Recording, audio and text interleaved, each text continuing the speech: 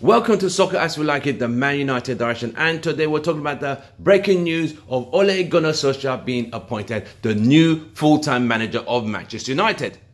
So there is now stability, the board have made the right decision, and the board have finally decided to get their act together. Let's get right to it.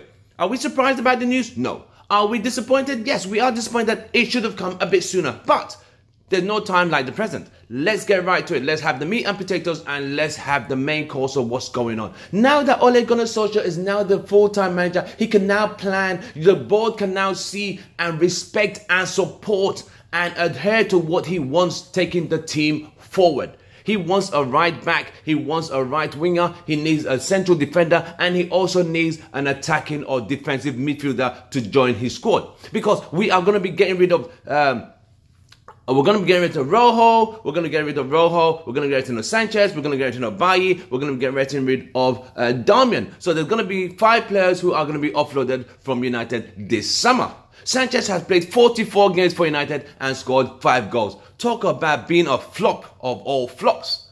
But it is what we is. We've had 3 managers, we've had David Moyes, we've had Louis van Gaal, and we've had Mr. Virus himself, Jose Mourinho. All 3 clowns have disappointed at such a big stage. They just could not perform. Ole Gunnar Solskjaer has less experience than the previous 2, Louis van Gaal and Jose Mourinho. But he has the United philosophy, he has United optimism, and he has United direction. And with my feeling, this was just recently coming out from Manautd camp. My feeling was to take on the job as the manager of Australian national team and be assistant manager to United on part-time basis. How that is going to work, I don't know. But this is where it all starts to go belly up. We have the Pogba rumour. We have Herrera. We have De Gea, who has still not signed.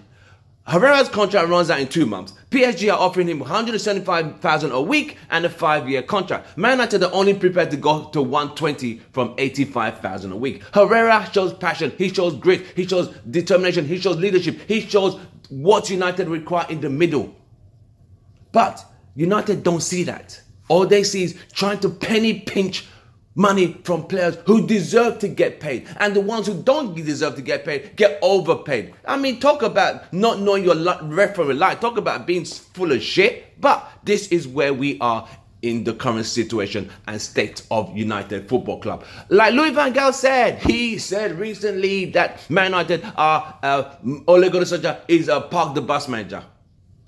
I mean, how does a pot call a kettle black? Are you effing serious? Louis van Gaal is still bitter from being fired after winning the FA Cup. He was the master of sideways crab football. Everything United did went sideways. It was like watching paint dry.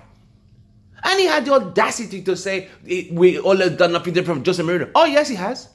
Ole does not fight the players. Ole does not fight the press. Ole does not criticize the youth policy. He doesn't say United is crap. He doesn't say United do not have heritage. He doesn't say United do not have the philosophy. He's full of crap. He needs to just shut up. The only good thing from Louis van Gaal, he said, was United need to improve on the youth policy, and the only thing he did was improving and introducing Martial and Rashford. Other than that, and the thought of he said United has become a commercialized club. I get it. United are beginning to be a club whereby as far as the balance sheets and the stock market is happy, everything that goes on the pitch, they don't care. But we have to make sure the board listen, because the success of on the field is what gives the stock exchange the balance sheets that they are requiring. So United board of directors need to appoint a director of football who will guide them in this new direction that Ole Gunnar is taking us. Don't forget to subscribe. Soccer As We Like It, the Man United direction. We will be back after the game against Watford on Saturday. This is another game returning after this international break. I do not like international breaks because to me,